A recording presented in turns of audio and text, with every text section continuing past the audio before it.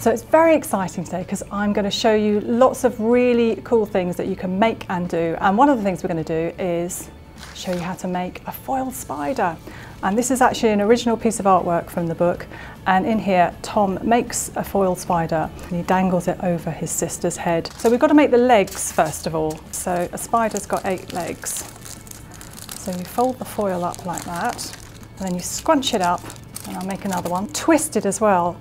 So you should have 2 pieces of foil like that. So that's going to be the legs. And then I'm going to cut them in the middle.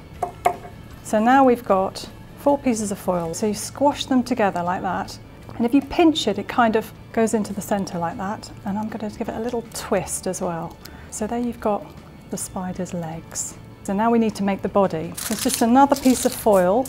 And I'm going to fold that down so that you've got a slightly smoother edge. Put that in the middle and wrap it around. So you're just building up the body. So I said you can make it to any size that you want. So the idea is that you just make the body a bit bigger, pinch down the sides, and that kind of makes it round. And then you just squeeze the legs like that and you can space them out. So I just painted that with some acrylic paint and painted some eyes and some teeth on as well. So you could do all different kinds of colours. So there you are. There's your foil spider.